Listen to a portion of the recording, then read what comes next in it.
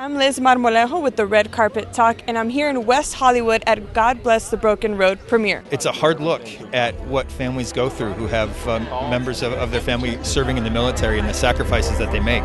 So it's an honest portrayal by an incredible actress, Lindsay Pulsifer, who gave such a brave and honest performance of a woman who is suffering from the loss of her husband. I hope that people watch this film and they get inspiration, hope, courage. I feel like we're living in a time where we need a little uplifting. It's times like these you really need to lean on your faith. My character Bree, she is the daughter of Lizzie Pulsifer, and she just makes everyone just feel so happy because she is kind of the hope to bring to everyone because everyone just feels down. So she's the one that reassures them that it's okay. Some seeds just don't grow where we live. Mom, this one will. If you have faith as a mustard seed, you can move mountains. And so it ends up, really speaking into their life and their situation at the time and just seeing where it grows, truly like a seed. It grows throughout the film and you just see them recover their faith. Cody is a cocky guy, doesn't really want to listen to anybody, and he gets a rude awakening. He has a near-death experience, but